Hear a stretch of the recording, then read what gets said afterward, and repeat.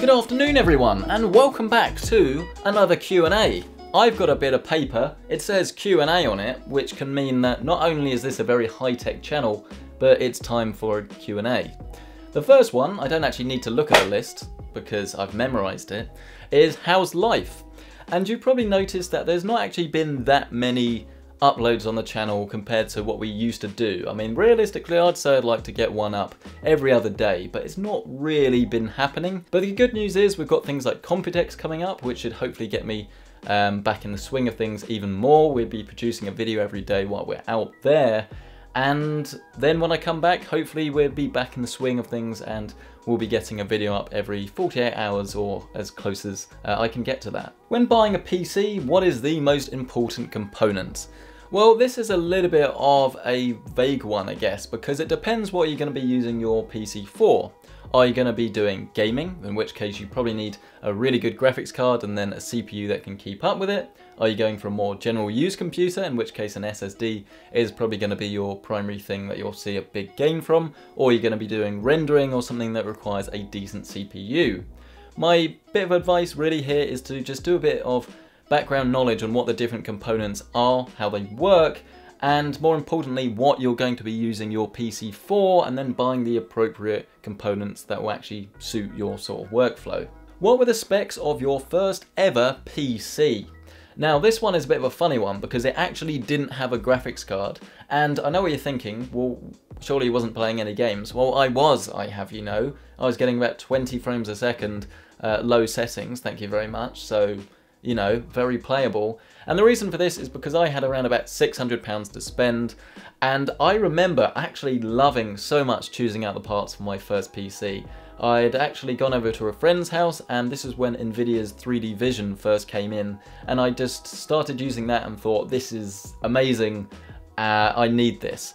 And so I started saving up money just for a basic PC. It had an i5 2500K processor, it had an appropriate motherboard, was it Z67 or something like that, I forget. Then I worked for about 5 weeks in Sainsbury's on the checkouts and the tills, earning something like £6 an hour or something like that. And then I spent all of that on a GTX 680 when that came out a few months later. So yes, it was probably a little bit unnecessary, but I would do it again. So if anyone ever says to me, you don't know what it's like to save up a load of money and buy all these computer components, then to be honest with you, that's just incorrect. But that actually leads us quite nicely into the next question, which reads, how do you get all of the electronics that you review?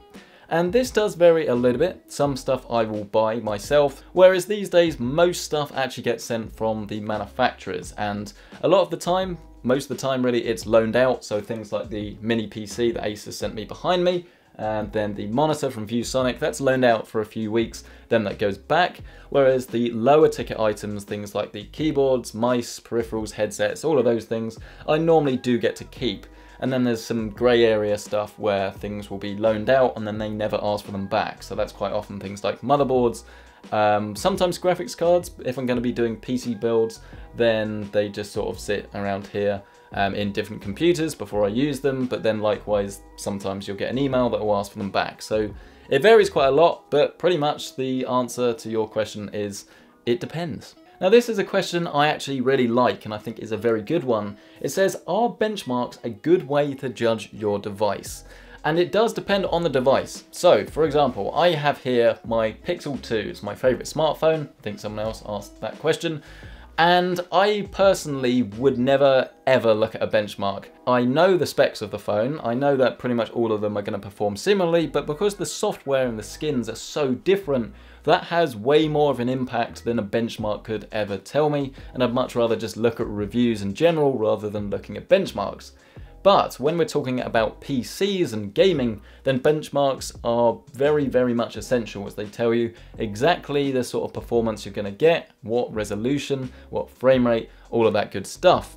But even they are not perfect because, for example, I think the last PC I did, the Ryzen build, it showed Fortnite getting a very slightly lower FPS score at each resolution than PUBG. But in actual fact, it couldn't be further from the truth because PUBG, While it's perfectly playable, as we all know, it's very unoptimized and it's a bit stuttery, very teary, just not that great. Whereas Fortnite pretty much ran like butter in comparison, much smoother, much better experience. But generally speaking, in terms of PCs and PC gaming, benchmarks do pretty much tell the complete story. Oh, are we done? I didn't realise. I've drawn little arrows, look. I thought we were at the bottom. I'm going mad. I do this way too often, if you haven't noticed.